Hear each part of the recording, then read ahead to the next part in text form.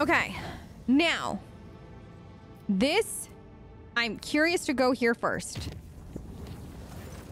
Ridiculous, I know. A scheduled service in the ship's chapel was interrupted by the most profane manner.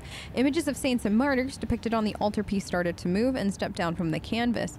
The congregation was filled with terror and dozens perished in the stampede. Illusion disappeared on its own, but it claimed several priests and altar attendants. It is said their frenzied shrieks can still be heard echoing in the vaults of the chapel during prayer. Lovely. Okay. So, we got 6 to play with. To make that safe would be a 3. I could do it for a 4 and make it medium safe. And then hope that it connects me here. Or, and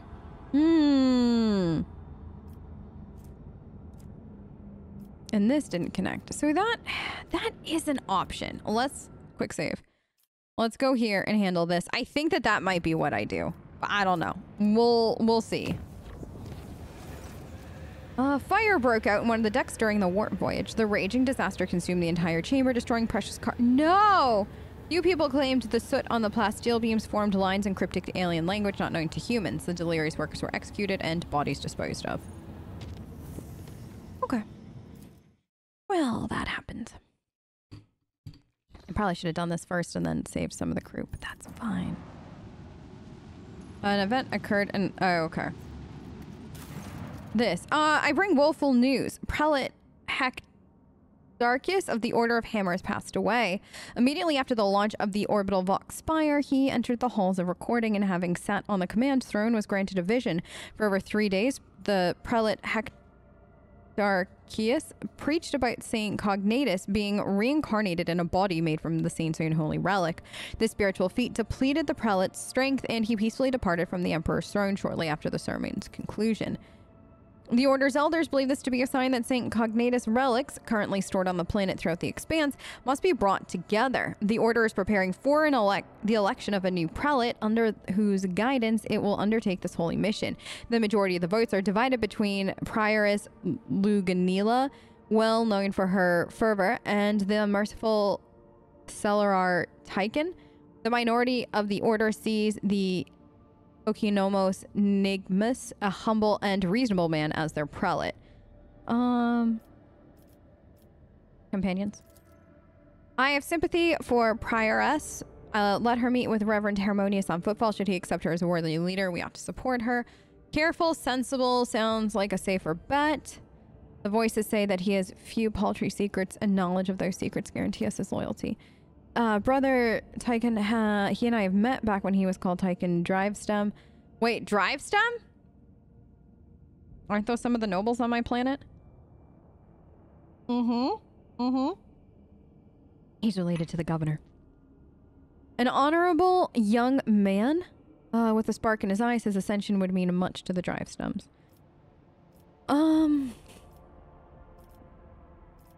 Abelard Ceduit or Adira. I need a little obedient prelate. If he approves of her.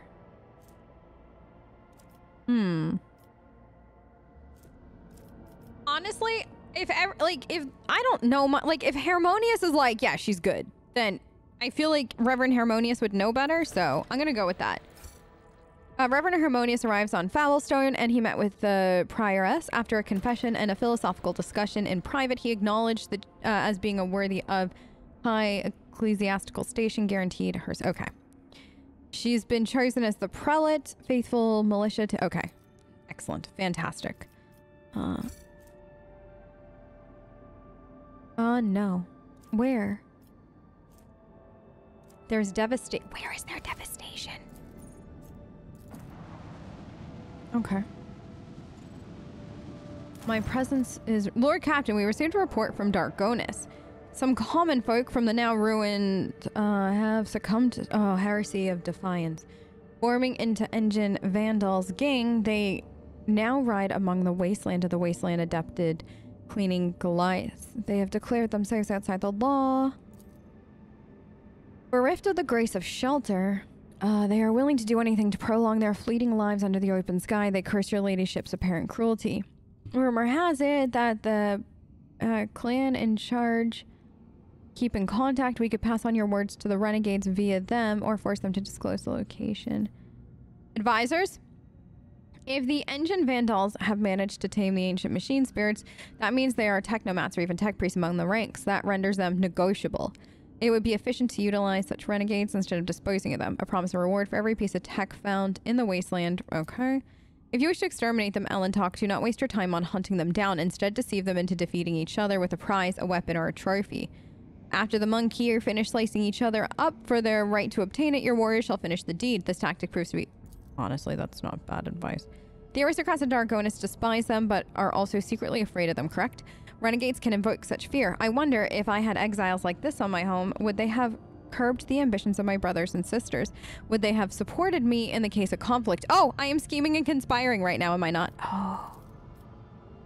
Bravo, Lady Cassia. Do not be ashamed of the unique abilities bestowed upon your heritage. They are your birthright. So I kind of like that. Yeah, Cassie is right. We should help them and give the aristocrats a real threat to keep them in their place. I am still naive even of even the basics in these games played by powerful, but my intuition tells me this is the winning strategy. Yes. Having received weapons and information, they slaughtered several brash and troublesome aristocrats. Ooh. We all know I'm not a huge fan, or Tess isn't even a huge fan of the nobles, so this is definitely a win-win for everybody. All right, y'all. Let's hope the person in charge of this now gives us what we need, because I am A, terrified of her, but B, terrified of her.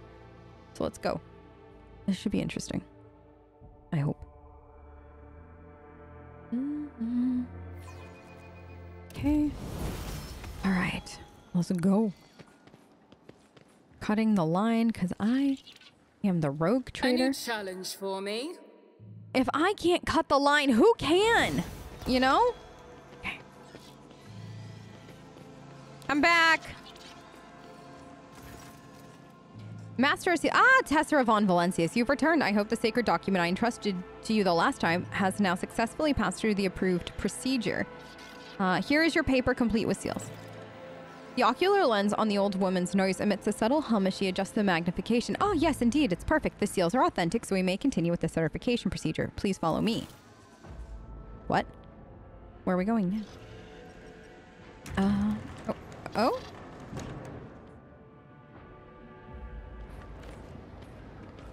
I'm very confused now.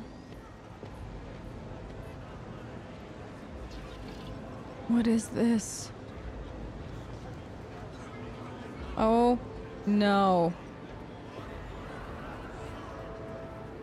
No. I can't wait in line. I got Marazai to kill. Flirt with. Same thing.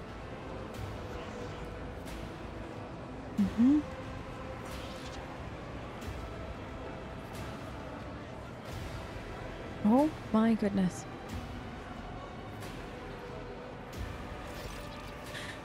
This is your queue, and your ticket number is, the old woman's ocular lens hums as she zooms in on the paper, 394. When it's your turn to be seen, the ranking prefect will review your documentation again and sign the official certification for Jai Hadari to possess the Mercatum Tabula Officiale.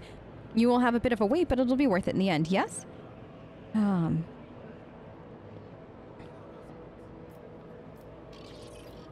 Is this some kind of joke? The Master of Seals peers at you over her ocular lens. Hardly. In accordance with Decree DA-58, Clause 201, citizens of the capital world of the Von Valencius Protectorate must submit their petitions to one of the assigned windows of the waiting hall. The decree makes no mention of rogue trader being exempt from this rule. I am the rogue trader. I do not queue. Under the Lex Imperialis, your right and privileges as rogue trader come into effect only after your official ascension. Until then, you are just another humble subject.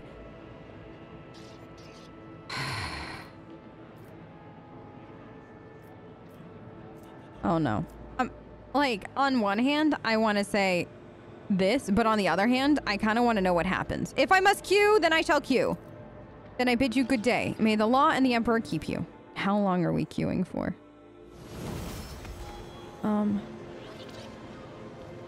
Wait. What? Somebody help.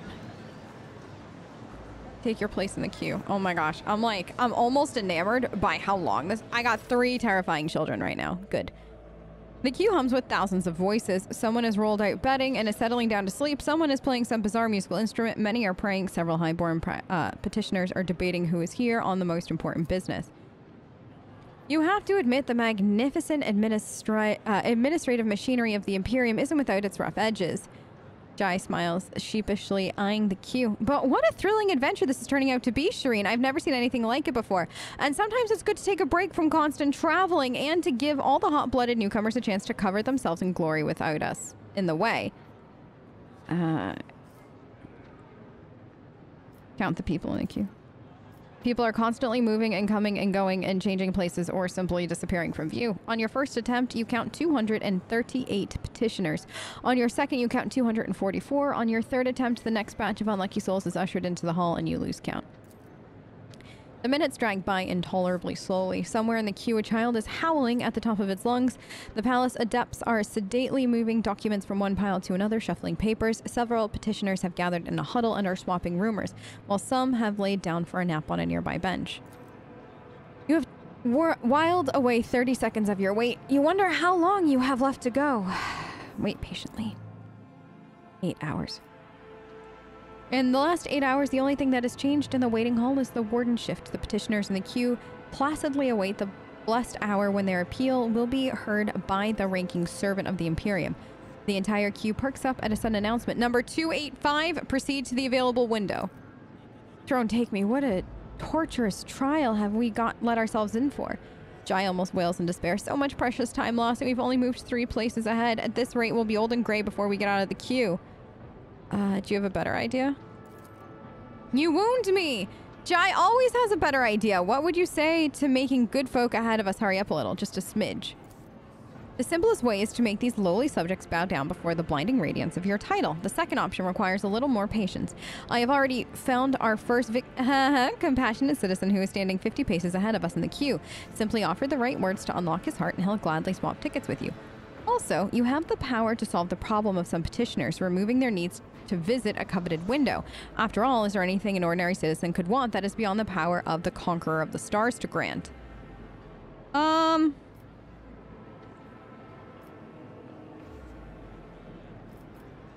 right. We shall solve the problems of the common people. Wise decision. Cold traders always say if you can solve a problem with hard cash, then that's just the cost of doing business. I feel like Tess would want to help people. Jai gives you a conspiratorial wink and backs away. Oh, exalted one! Could today be my lucky day? No longer will I have to stand in this hall waiting day and night for my turn to come, for this kind lady of House von Valencius is a benefactor of the downtrodden, and she has solved my problem.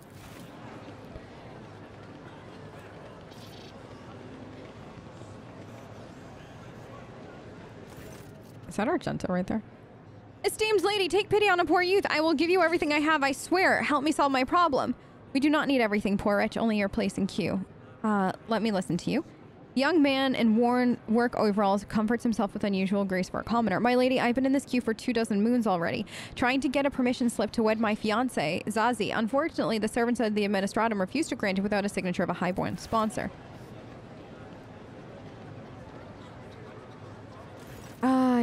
Out of my way! Elbowing aside onlookers left and right, a richly dressed lady with a beauty mark augment above her lip charges towards you. Esteemed lady, my 8th offspring has lost his mind. He's decided to renounce his family, his noble title, his talent as a healer, all for the sake of some tattered waif from the middle levels. A union with the commoner will put an end to his studies at the university. But should Dargonus or the Officio Medicae be deprived of a capable chirurgeon because of a passing fancy?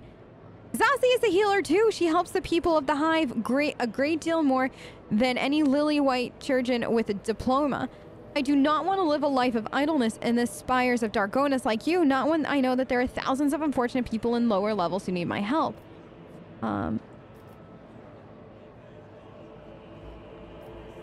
Wait. You wish to study alongside your beloved? Very well, I hereby grant you ownership of the target.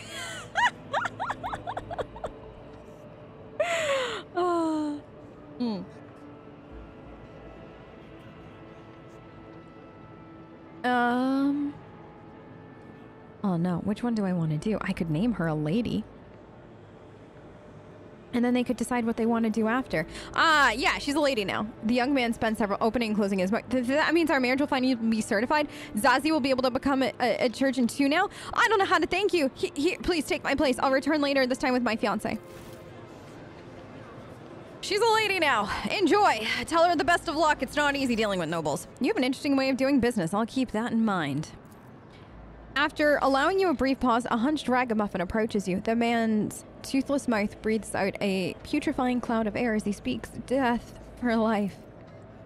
Jai peers over the man's shoulder to treat his crumpled form. You're here to request mortification so that your organs go to your granddaughter as an inheritance.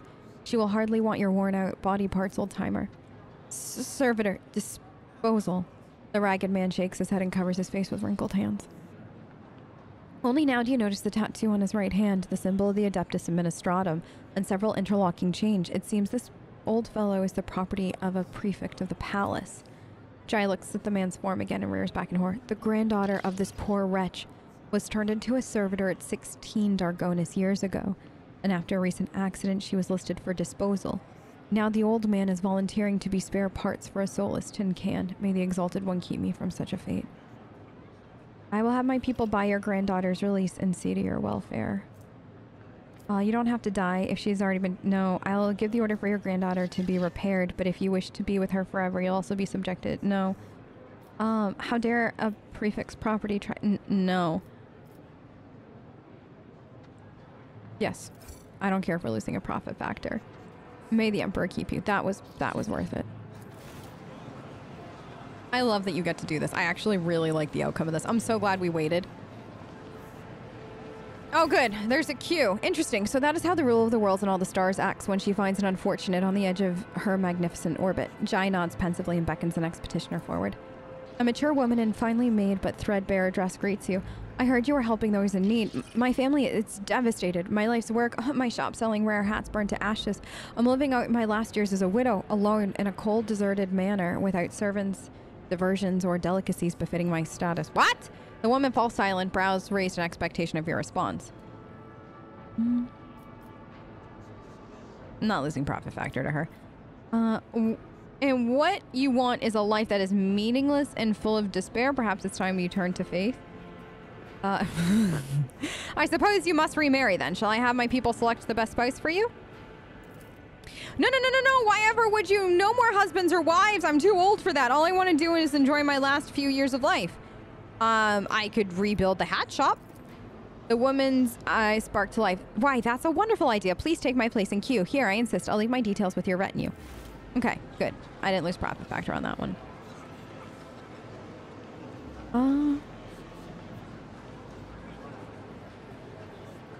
This person is very much talking to us. 3 hours. How far did I make it? Well, that was amusing. I paid off the last few onlookers who were willing to give up their place. It's a pity they aren't all so amenable. Jai inspects the tickets she now holds with a nod of satisfaction. We've moved forward considerably in the queue, Shireen, but you aren't ready to stop there yet, are you? I'll be honest. I'd already tried to convince Heinrich to use his interrogator rosette with sweet words and pretty songs. I cajoled and wielded, but he remains unmoved like a rock whipped by the wings.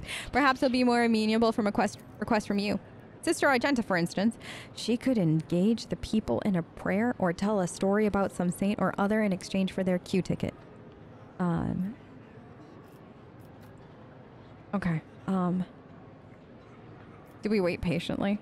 Or do we need to move forward? Use your tricks? Yeah, use your tricks. Let's see what happens. I prefer to call it my wisdom, learned through many years of experience, but I don't care about the precise wording just now. How do you wish to proceed? Okay, or... Heinrich, this is a perfect opportunity to make use of your privileged status. After all, you do not wish to suspend your mission for several cycles, do you? Or, Sister Argenta, I believe these people have been gripped by despondency. A sermon from one of his daughters could restore to them. Yes! But I feel like with Argenta, like, this almost seems wrong because, like, she wouldn't charge for that. She'd just give the sermon. But for this, it just feels like we're asking. All right, I'm going with Heinrich. Casting his eyes over the waiting hall, he heaves a resigned sigh. It would be unpardonable to waste so much time here. Yes. Thank you, future Tessera boyfriend. I order you to let this lady through. It is your sacred duty to the Imperium to comply. Why didn't we just do this from the beginning? But apparently I made somebody a noble, rebuilt a hat shop, and bought this guy's freedom for his granddaughter. Emperor, save us! I better come back in 20 moons! Okay.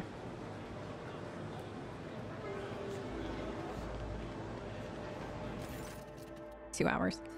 Here! Is this what you were so desperate to obtain? He holds out 3 queue tickets dropped by petitioners fleeing at the very sight of the interrogator. Do not ask me to resort to such tricks again. We've moved forward considerably, but you weren't ready to stop there, are you? Address a tender-hearted man? Hi! I'm the rogue trader. May the Emperor illuminate your path, brother. I am Jai, and this is Tessera. We've been in the queue so long already. We're all practically family now. Won't you tell us what brought you to this palace of order?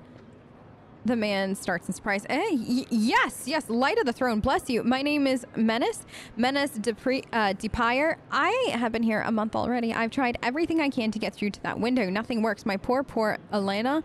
She's my daughter, my flesh and blood. They detained her on Vebo 6, charged her. Can you believe it? The charges were false. That's how our administratum operates. I've said too much. I do apologize. It's my nerves. My nerves, I just keep thinking about her there on Vebos, shackled down in the mines. My poor Lena. Delicate as a flower she is. She's got weak lungs, you understand. Always coughing. And her down in the mines, all that dust and muck. She won't cope with it. She won't. She was acquitted 2 years ago. But to get the paper certified at the seal, so much time has passed and now here I am standing waiting. It doesn't matter. At the rate this queue's moving, it'll be 10 cycles or more before our number comes up. What was she accused of? Falsely accused. Falsely accused. She was slandered. They said she deliberately poisoned a whole room of highborn folk with cakes. Have you ever heard the likes of it? These nobles didn't even make it as far as the privy. Panic, outrage, scandal, and so what? It was their own fault. That's what a crate of fine Calixian wine was found. The smugglers were found too. And what did the smugglers do? They framed someone else and my daughter was charged. Of course, blame the smugglers. No. I do not think your daughter would mind if you let the rogue trader go ahead of you. I'm sorry about your daughter, but if you do not let me pass tomorrow, 50 Dargonian orphans will... I don't think she'll mind if you let the rogue trader go. His face... Oh, but... Well, the time... I've been... Oh, of course, it'd be an honor. Please, go ahead. Yeah, I don't think his daughter was innocent. Also, knowing what happened in Vebo 6... No, are you certainly... Got your own... Yeah, we definitely have our own style. We move forward, but you aren't ready to stop, are you? Okay.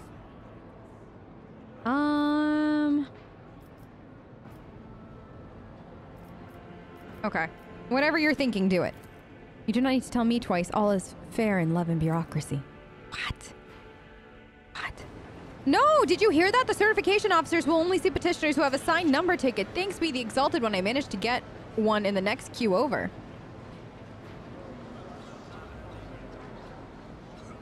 Okay. This gotta be it, right? I didn't, like... No one told me about any tickets being... There are 7 turns on... Can't believe these people fell... Alright, these ashmags want to be tricked. I won't stop them. Jai smugly watches the agitated crowd whispering among themselves. We move forward considerably, but you aren't ready to stop here, are you? Let's consider everything. So... Is in queue... Oh, I wish I hadn't looked. We're definitely not going anywhere soon. You need to make a decision. Okay. All right, Argenta. You were thinking about it as well. Argenta's gaze is clear as midday. Words of faith can heal any wound, even those bled not, but doubt. I will help these people. I feel bad. We're taking advantage of Argenta's kindness. I'll do anything to move up in the queue. Come closer, brothers and sisters, for I'm about to tell you about the true faith and humility of the face of in the face of adversity. Y'all, Argenta can talk for days. We just gotta pickpocket the right number. As they say on Ifrit, there is no star more coveted than that which points to the exalted one. Jai casts a sidelong glance at the sister of battle as the latter holds out several numbered tickets to you. These were given to me in thanks by the poor souls. Oh, so we didn't have to trick them. That's fine. To abandon their vigil in this palace of law and return to their worldly matters.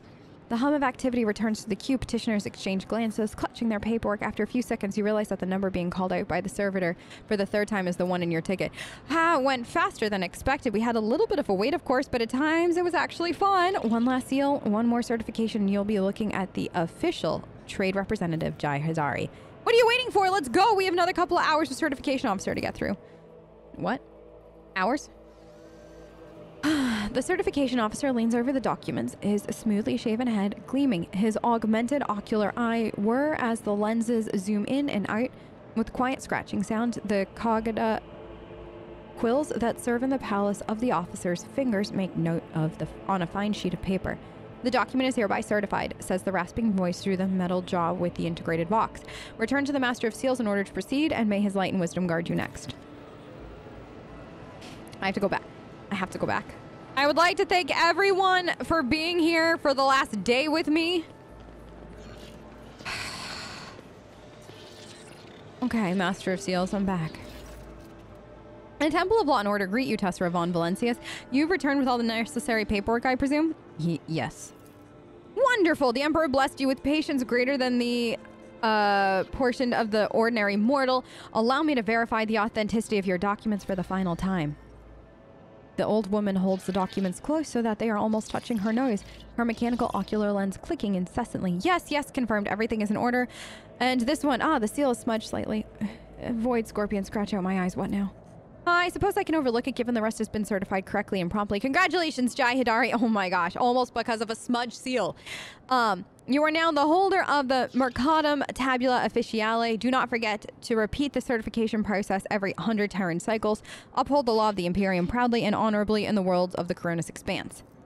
And one more thing. Loss of the certificate is a grievous transgression, Mistress Hidari.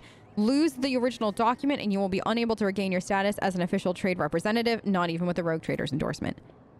Yes, yes, esteemed Damar, give me the certificate already. Come on, Jai's eyes dart over the Mercatum Tabula Officiale with shine with delight. Praise the exalted one who saw me through all these trials, Shireen. This is something to tell the grandchildren about, how a humble mortal became a trade representative of the Imperium. Let's not bother the Damar any longer. Why don't we discuss our next steps on the ship? Thank you very much for hosting the Rogue Trader, her friends, and her 3 creepy cherubs. Because she's very tired now. Whew, y'all. This, I feel like they really and truly did a great job of showing you what it could be like if you got to get official stuff done and then just wait and wait and wait in a queue, and how it takes forever and there's no end to it. And we don't have a Jai or Rogue Trader status to snap through it all. Whew, I'm actually really happy, though, that we were able to help a few people. That was very nice of Tess. Tess can be very nice, though, when she wants to be. It's true.